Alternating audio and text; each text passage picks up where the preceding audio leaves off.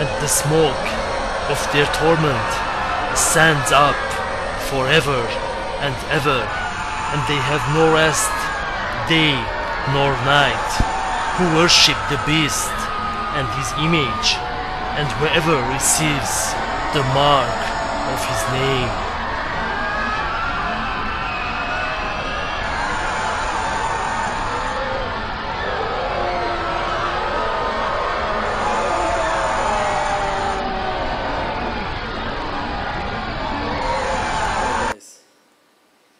After staying 10 days in Nice, south of France, for vacation, I came back yesterday to Paris.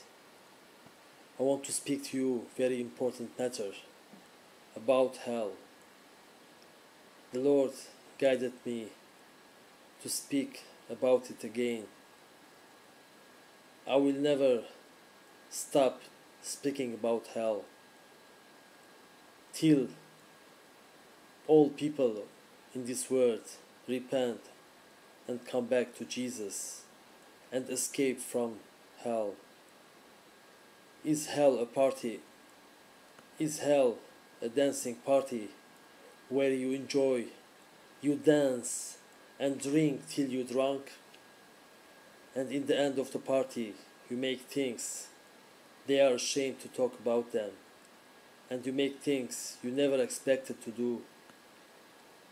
But hell is really a party of suffering. There shall be weeping and gnashing of teeth, and you are the victim. It's not you that will enjoy, but hell flames will enjoy in suffering you, and your conscience will awake against you, and you will drink the wage of your sins and the wrath of God, because in life you didn't obey His only begotten Son. And you will be drunk but not drugged, means that you will feel all the suffering. Please, my friend, I beg you, in the name of Jesus, hell is not a party.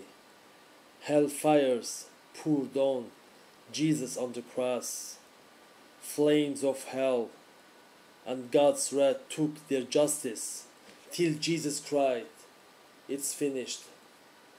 Choose, my friend. First, you will be finished in hell to suffer forever. Second, Jesus finished your punishment on the cross.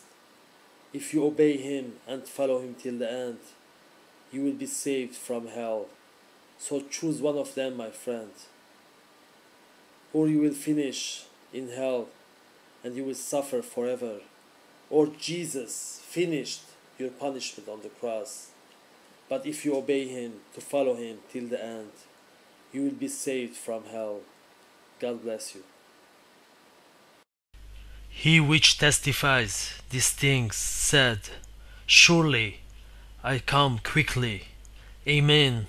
Even so, come, Lord Jesus.